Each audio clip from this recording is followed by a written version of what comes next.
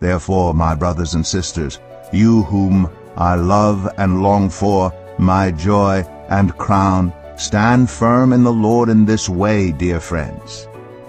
I plead with Euodia, and I plead with Syntyche, to be of the same mind in the Lord. Yes, and I ask you, my true companion, help these women, since they have contended at my side in the cause of the gospel, along with Clement and the rest of my co-workers whose names are in the book of life. Rejoice in the Lord always. I will say it again, rejoice. Let your gentleness be evident to all. The Lord is near.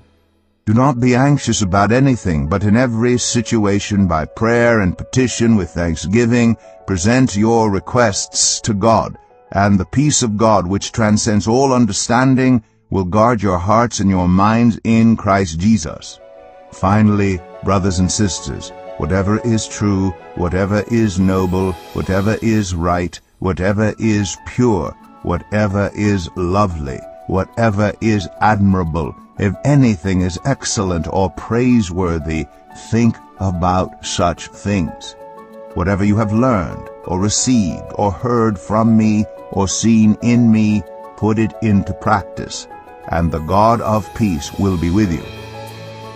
I rejoice greatly in the Lord that at last you renewed your concern for me. Indeed, you were concerned, but you had no opportunity to show it. I am not saying this because I am in need, for I have learned to be content, whatever the circumstances. I know what it is to be in need, and I know what it is to have plenty. I have learned the secret of being content in any and every situation, whether well-fed or hungry, whether living in plenty or in want. I can do all this through him who gives me strength.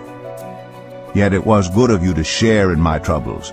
Moreover, as you Philippians know, in the early days of your acquaintance with the gospel, when I set out from Macedonia, not one church shared with me in the matter of giving and receiving, except you only. For even when I was in Thessalonica, you sent me aid more than once when I was in need. Not that I desire your gifts. What I desire is that more be credited to your account.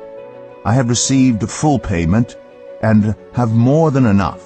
I am amply supplied, now that I have received from Epaphroditus the gifts you sent. They are a fragrant offering, an acceptable sacrifice, pleasing to God. And my God will meet all your needs according to the riches of his glory in Christ Jesus. To our God and Father be glory forever and ever. Amen. Greet all God's people in Christ Jesus. The brothers and sisters who are with me send greetings. All God's people here send you greetings, especially those who belong to Caesar's household. The grace of the Lord Jesus Christ be with your spirit.